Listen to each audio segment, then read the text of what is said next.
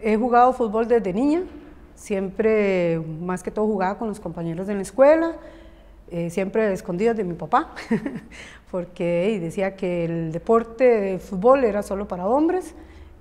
Cuando llegué aquí a San José, jugaba voleibol, no jugaba fútbol porque a mi papá no le gustaba.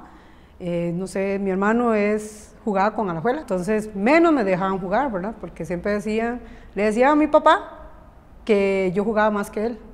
Tengo una tía, María Elena Tenorio, que era la que siempre me llevaba a escondidas al centro de recreación La Gloria. Decía que íbamos a ir a bañarnos, lo que nunca hacía era meterme en las piscinas, lo que hacía era jugar.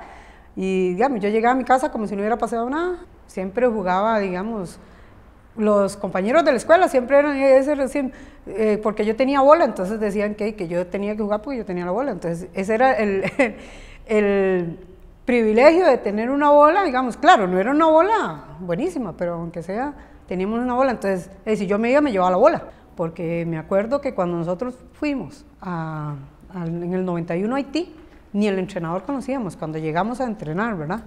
Y nosotros, prácticamente, y llegar a Haití, digamos, nosotros con los uniformillos que nos dieron así, ¿verdad? Que hay que cuidarlos, ¿verdad? Siempre buscábamos las camisetas más grandes a las que éramos más altas, para que por lo menos nos las enrollamos y la prensamos con la pantaloneta y por lo menos nos quedaba un poquito menos. Y llegaron a Haití y dice uno, ay, pero eso es increíble, la gente cómo nos apoyaba, ni nos conocían, nos decían que de dónde éramos.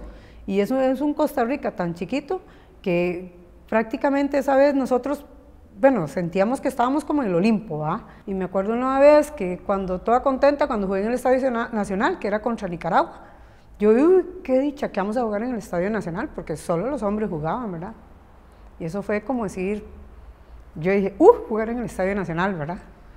El entrenador Leroy me dijo, Xinia, necesito que se juegue de central. Digo, ¿qué, profe? Si yo nunca he jugado eso, le hago, y siempre he jugado centro delantero y contención.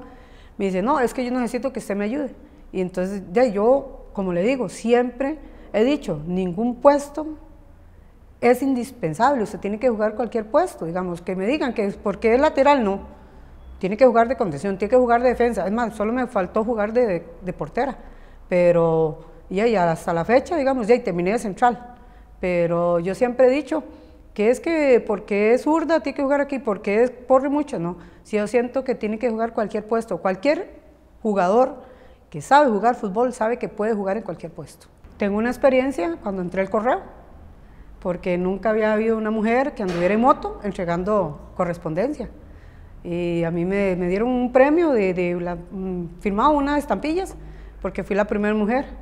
Entonces, pero claro, el apoyo de los compañeros fue increíble, digamos, yo estuve casi un mes aprendiendo sin ningún salario, ¿verdad? Era como para poder conseguir el trabajo, digamos, es que yo siempre he dicho que nada es imposible cuando usted quiere y hay que luchar por lo que uno se propone.